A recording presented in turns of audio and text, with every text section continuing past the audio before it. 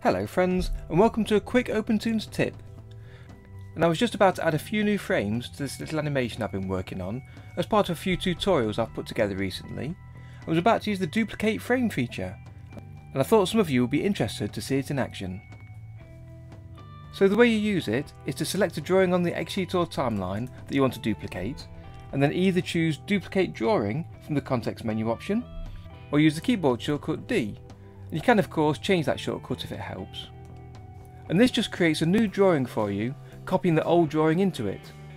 Perfect for making small changes as I'm doing here, just adding a blink to the animation. And you can notice it's extended the new drawing as far as the old one went.